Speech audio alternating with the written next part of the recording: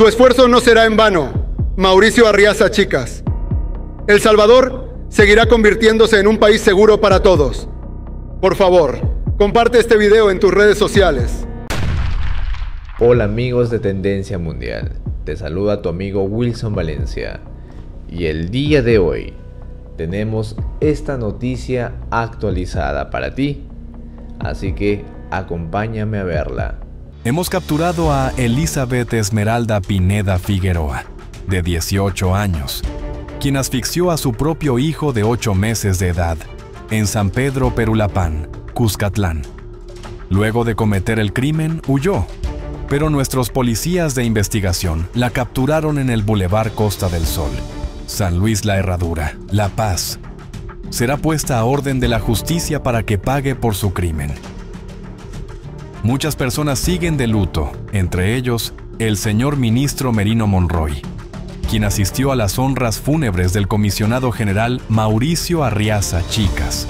En estos días de profundo pesar, extendemos nuestra solidaridad y acompañamiento a su familia y seres queridos. Como todo un jaguar, fue despedido el cabo Abel Arévalo. Sus compañeros de la Unidad Táctica Especializada Policial honraron su memoria entregando sus escarapelas. Por su trabajo y esfuerzo siempre será recordado como un héroe. Ahora el ejemplo de un país seguro está recorriendo el mundo entero. Si te gustó esta información, regálame un like y suscríbete al canal. Ahora pasaremos con las noticias del día de hoy. Las carrozas fúnebres recorrieron las principales calles de la capital para llegar a la ex casa presidencial en el barrio San Jacinto para darles el último adiós. Y donde permanecerán por 24 horas. Los féretros llegaron uno a uno para empezar la capilla ardiente en una sala de velación, un espacio que poseía suficiente iluminación para rendirle gratitud. En el Salón de Honor, todos los miembros del Gabinete de Gobierno, diputados, magistrados de la Corte Suprema de Justicia, cuerpo diplomático, políticos y población en general mostraron su pesar frente a los restos mortales de estos héroes nacionales. El vicepresidente de la República llegó a la ex casa presidencial y externó un mensaje de condolencias y resignación a los dolientes. Con profundo pesar y con todo el dolor que embarga a nuestro pueblo salvadoreño, queremos rendir tributo a estos héroes que han entregado su vida en cumplimiento del deber. Elogió la labor y el sacrificio que hicieron estos héroes para alcanzar la paz y la seguridad que el país vive hoy. Que con su ejemplo han forjado un legado para nuestro país y para las futuras generaciones. El ejemplo de servir, algo que el presidente Bukele siempre destacó. Este homenaje fue transmitido a través de Canal 10 y sus diferentes plataformas digitales. Llegada la noche de este martes, el presidente de la República, Nayib Bukele, junto a la primera dama Gabriela de Bukele, hicieron su ingreso a la capilla donde se encontraban descansando los restos del comisionado Mauricio Arriaza Chicas y demás elementos del gabinete de seguridad. Se refirió por última vez a los que en vida fueron pioneros en la ejecución de las exitosas estrategias de seguridad y altas autoridades de la Policía Nacional Civil, recordando y reconociendo su arduo trabajo que los convirtió en héroes de la patria. El primer ONI de la Policía Nacional Civil fue a Mauricio Arriaza Chicas, 001. Cuando se fundó la policía yo tenía 12 años. La razón, por la gracia de Dios, pero a través de los hombres que logramos identificar tan rápido a la mayoría de pandilleros, es porque esta gente ya tenía hecho el trabajo. Sí, lo que pasa es que nunca los habían dejado actuar. Entre los fallecidos en el cumplimiento de su deber se encontraron 2 de los mejores pilotos aviadores de la Fuerza Aérea, a quien el presidente reconoció por su excelente trayectoria en la institución. Habían recibido incluso premios en Mali, habían trabajado en operaciones aéreas en Mali, sido reconocidos por las Naciones Unidas. Y no voy a adelantar investigaciones porque no las tengo, pero algo me dice que sea lo que sea que haya pasado, algo nos va a mostrar el heroísmo de estos pilotos. El mandatario salvadoreño también se refirió a la vida de David Cruz Guevara, jefe de comunicaciones del Gabinete de Seguridad, quien también murió haciendo lo que más amaba, ser comunicador. David era una pieza tan clave y tan fundamental en la seguridad, el jefe de comunicaciones del Gabinete de Seguridad, uno de nuestros mejores comunicadores. No solo estratégicamente comunicador, sino que además podía decirlo en una cámara. Uno a uno el jefe de Estado fue entregando el pabellón nacional a cada familiar de los héroes caídos, el máximo honor póstumo que puede recibir un funcionario por su excelente desempeño. De esta forma queda evidenciado el legado que cada uno de los héroes deja en El Salvador, siendo fundadores de un nuevo país encaminado hacia la paz. A nuestro querido comisionado Arriaza Chicas, y de verdad me conmueve mucho saber que él ya no está acá, pero definitivamente todo su legado, todo lo que él ha hecho por nuestro país es un ejemplo para que nosotros sigamos adelante trabajando por el pueblo salvadoreño. Qué decir de David también, que entregó su vida para su labor periodística. El comisionado general Arriaza Chicas, los demás comisionados estuvieron al frente del Plan Control Territorial desde sus inicios y pues el país les agradece, dejan un gran legado, una gran responsabilidad, una gran reflexión, son hombres de mucho valor que se nos van, El Salvador los va a extrañar mucho y por supuesto dejan un legado y un recuerdo en todas las generaciones venideras. Un legado es el que los héroes en cumplimiento del deber han dejado, dicen los funcionarios de gobierno, quienes lamentan la muerte de cada uno de ellos y reconocen que su trabajo fue invaluable en temas de seguridad.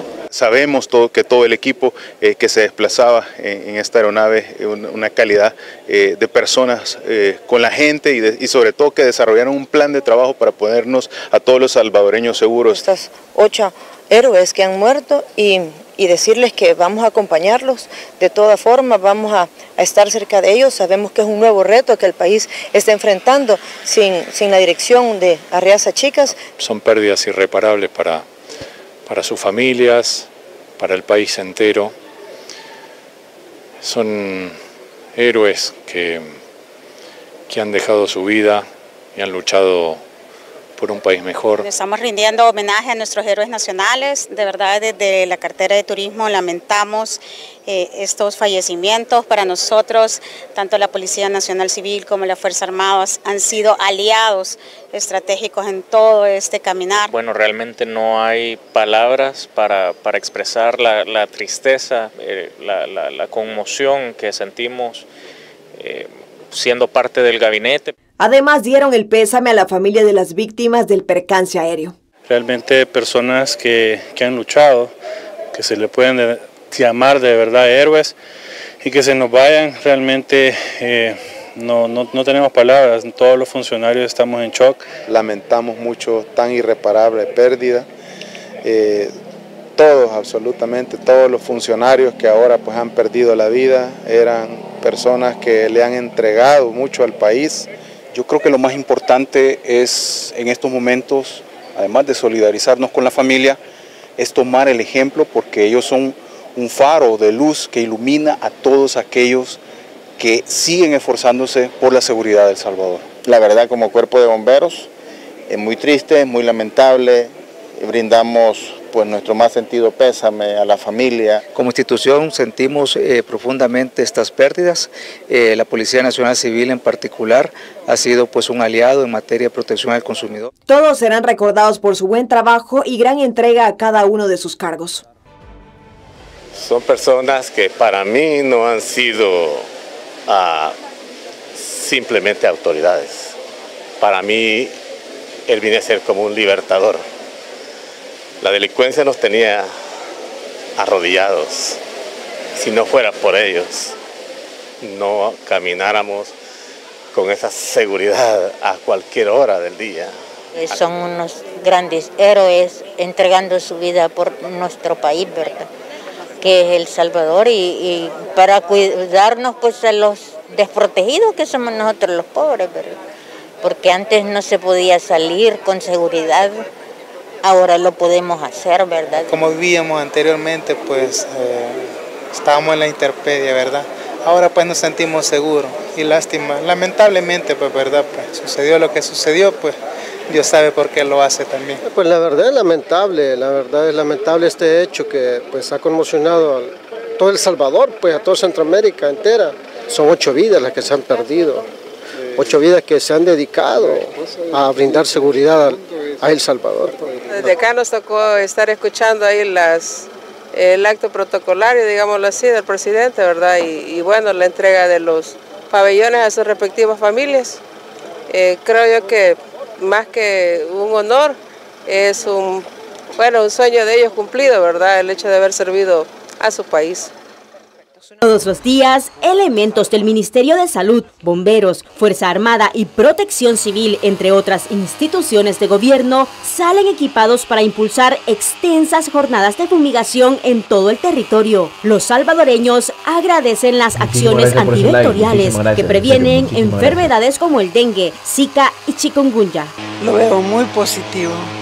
En primer lugar, porque es una medida de prevención, ¿verdad? El dengue anda por todos lados y tenemos que evitarlo a través de la fumigación. Y esperándolo estábamos, pues, porque también lo necesitamos en este pasaje, en este lugar. Sí, me parece que está bien porque así podemos prevenir lo que es el dengue, el zika, importante para que los niños estén sanos. También hacen énfasis en la importancia de permitir que los equipos desplegados a nivel nacional fumiguen y entreguen abate en las viviendas. Sí, agradecemos este tipo de medidas porque nosotros que tenemos niños sobre todo, pues tenemos que cuidarlos, ¿verdad? Entonces, para nosotros es bastante importante y cada vez que vemos que pasan esas campañas, sí siempre abrimos la puerta, aunque hay vecinos que no lo hacen, pero sí invitamos a las personas a que si lo pueden hacer, si están en sus casas, pues en ese momento que los dejen pasar. Vaya, yo en mi hogar duermo como mosquitero y es necesario porque todo lo que proviene del Ministerio de Salud, pues hay que acatarlo, ¿va? A las personas, pues sí. Hay que abrirles la puerta para que ellos puedan entrar y fumigar, ¿va? Porque es bien para todos. Las labores de fumigación también se impulsan en las zonas verdes de las residenciales intervenidas, así como en las iglesias, mercados y plazas. Don Jaime Olmedo abrió las puertas de su vivienda ubicada en la colonia Laico para que las autoridades abatizaran los recipientes con agua de su hogar y eliminaran cualquier criadero de zancudo. Seguir las recomendaciones que hace el Ministerio de Salud, ¿verdad? Por medio de las unidades de salud y también en los medios publicitarios.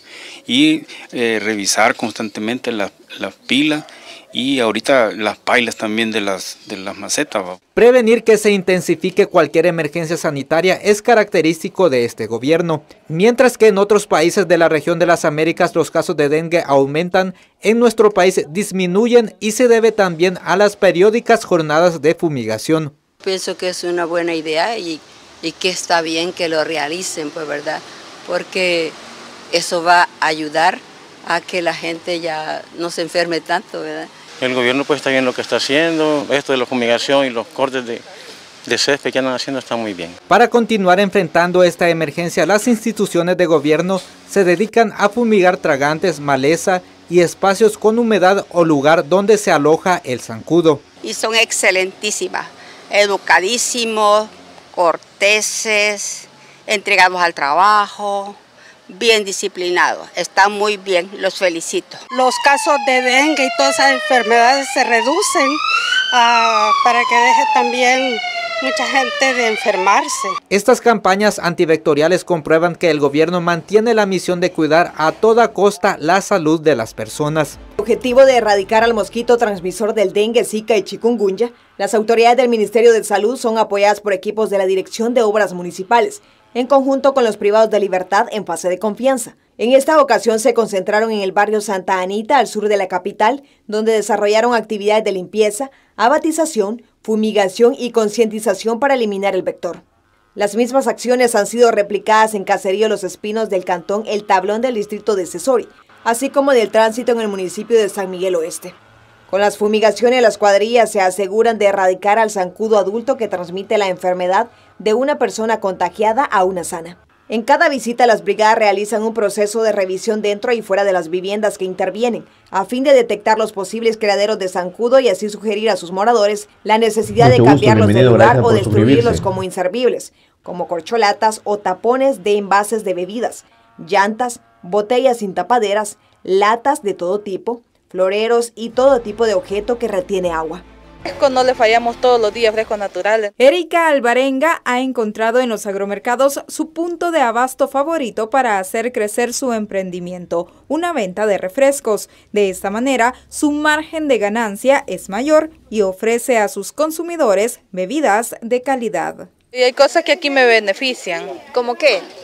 Como por lo menos el melón, la maracuyá a mí me beneficia. Vengo todos los días porque me parecen los precios. Y hablando de frutas, muchos destacan que pueden alimentarse sanamente ahora e incluir otra clase también de verduras para tener una alimentación balanceada.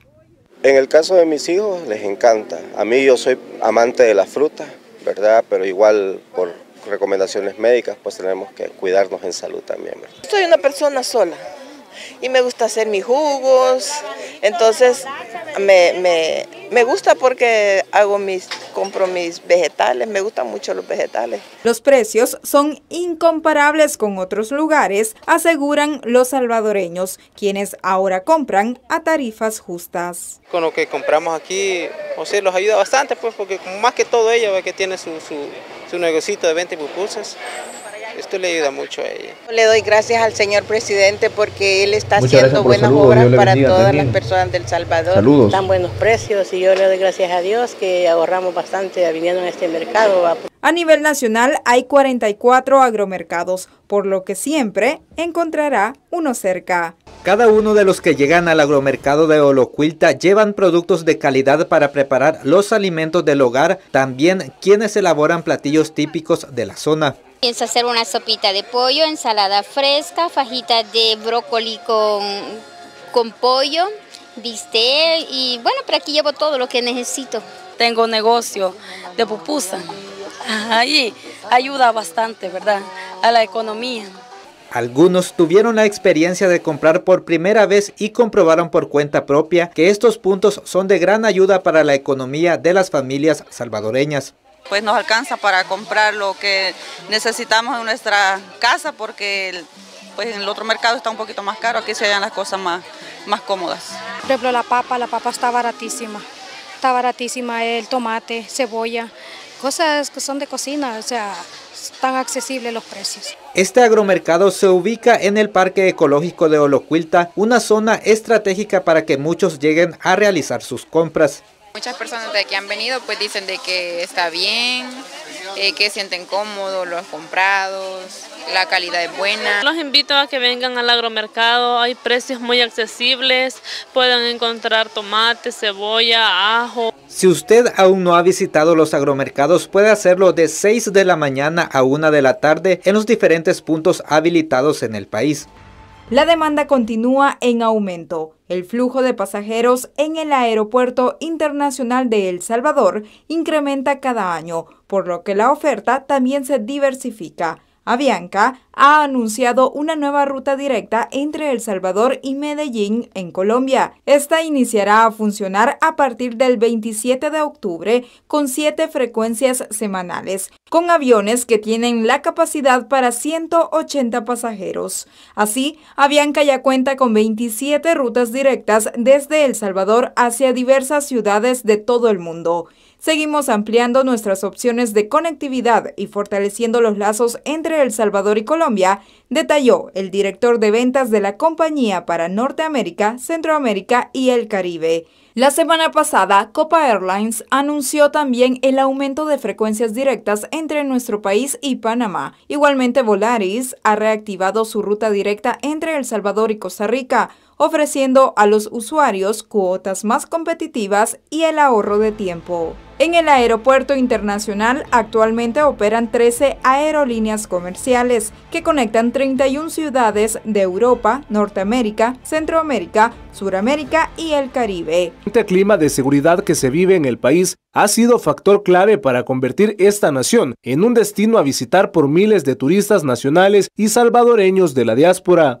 Con un contundente incremento del 14% a comparación del año 2023, el Aeropuerto Internacional de El Salvador ha atendido más de 32.200 operaciones de vuelo hasta la fecha, es decir, 3.7 millones de pasajeros de llegada, salida y conexión han sido atendidos en el renovado aeropuerto, algo que se traduce en un 23% más a comparación del mismo periodo en el año anterior. Y es que personas de todo el mundo ahora quieren ser testigos de la transformación del país a cargo del presidente Nayib Bukele, la mayoría de ellos motivados por conocer un país libre de violencia en el 100% del territorio nacional. Además, hasta la fecha, en la terminal de carga se han movilizado más de 22.5 millones de kilogramos de exportación e importación, superando en un 26% el año anterior. Cada vez, el aeropuerto de El Salvador está convirtiéndose en un referente a nivel regional, contando con instalaciones y servicios de primer mundo para todos los viajeros. Amigos, hemos llegado al final de esta noticia. Si te ha gustado, por favor, dale like y comparte. Suscríbete si te gusta este tipo de contenidos. Soy Wilson Valencia y nos vemos en un próximo video. Gracias.